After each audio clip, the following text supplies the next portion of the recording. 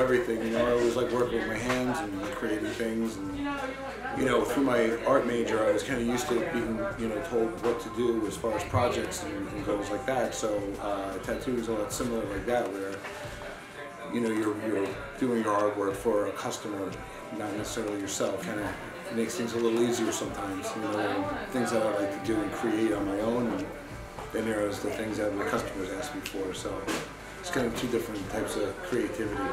Well, the original tattoo shop, the Peanut Bird, was located on Somerville Ave, and that was opened in late 2004.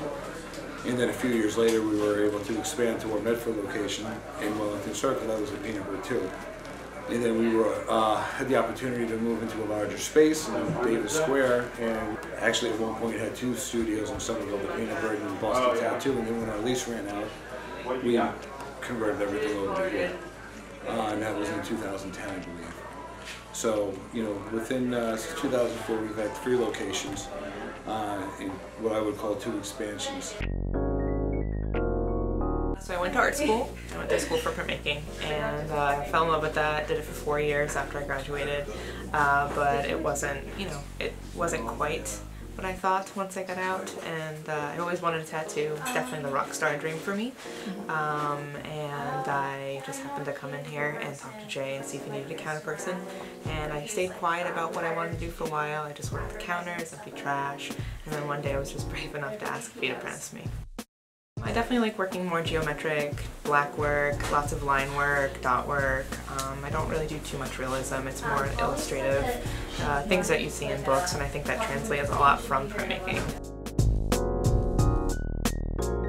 It was actually a boardwalk shop in the Jersey Shore, super trashy. It was not nearly to the caliber or quality that we offer here today, and you don't have a clientele there. You have customers, but not a clientele, versus being here in the neighborhood, and especially in Somerville. I love Davis Square, place rules. The trans clientele has jumped significantly, which is pretty cool. I have a lot of trans clients who are, you know, discovering themselves a lot, and piercings, you know, depending where it's going or wherever it's going, can help define them, you know, which is also pretty cool, you know, as a person, and you know, discover who they are, you know, and that's a cool aspect with that. I have people that are regulars that come quite often, and that, you know, made a bigger difference of the work we put out and the work we did is the, you know, making sure people are happy long term and, you know, continue to keep coming and, you know, having a great experience every time.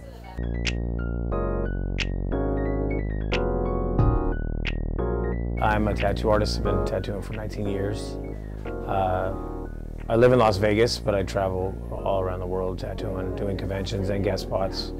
I mean, the technology, I think it's definitely helped. I mean, all the TV shows and everything have helped people. Like, there's a lot more of a graphic design approach nowadays than there is, like, I'm more of like a freehand artist, so I like pull out markers and draw on the skin type stuff. It's kind of like a dying art in the tattooing now, because it's so much easier to go on Google, pull something into Photoshop, adjust some things and print and stencil and go. So everybody's like, oh my God, tattoos are so much better these days. I'm like, well, that's because there's actually money being invested. So there's better machines, there's better inks, as people actually like pushing to like grow our industry out. You know, it's just so much more knowledge out there. People are graduating college and going into tattoo apprenticeships nowadays. It's pretty cool. I started tattooing. I was just doing traditional stuff, and then my mentor wanted me to push myself outside of that, so I personally bought some books from like Barnes & Noble that taught you how to draw faces and figures, different hands and positions of the hands. Coming here, there's the hospitality. I stay with Jay when I come out. The food, the crew here, you feel like you're at home all the time. We also get a collective of really good artists out here from around, I think, the country that it's always good to meet up with, see where they're at, learn. There's a lot of different artists here. It's a really busy shop, so there's a lot of cons to it. Or pros, I mean. God, Boston sucks. Everyone's professional and everybody handles things the way they're supposed to, so like I said, it kind of runs by its own. We have our counter staff, which is amazing, and then we are fortunate enough to have enough artists with enough different styles that really there's nothing that Wallsfield really can't handle. All skin types are definitely a little bit different, and you have to make sure you're making your client happy. And even though they're commissioning you to put a piece of your artwork on them, you definitely want to make sure that you're ideally figuring out the concept they want and translating it to, you know, a piece of artwork that they want and that they're happy to have on them for the rest of their lives. Just make them happy. It's that instant gratification type of thing, and I think it goes both ways. I get just as much of it from the client when they look in the mirror and they're super happy with the piece we just worked on. So oftentimes people are looking for something unique, and I'll have way more fun doing something with a rad piece of jewelry, and that person's face will like light up. They're like, oh wow, it's so awesome, I didn't imagine it. And that whole experience really makes it like a lot of fun. I mean, I'm friends with the whole shop here, so it's you know, it's cool because you get to go places and make friends, and then as you're like traveling around, you still get to come through and interact with them. And you know, the economy's you know, it's pretty solid out here too, so it's always a good place to go and work. So I work a lot when I'm out here. The first place I got lost was in Davis Square. It was the first time I was trying to get to Cambridge, and I took a left, and then I ended up in Elm Street, or wherever it was. I remember eating at the original Rosebud Diner and saying to myself, and this was before even tattooing was legal in Massachusetts, so Davis Square would be the absolute perfect place for a tattoo studio.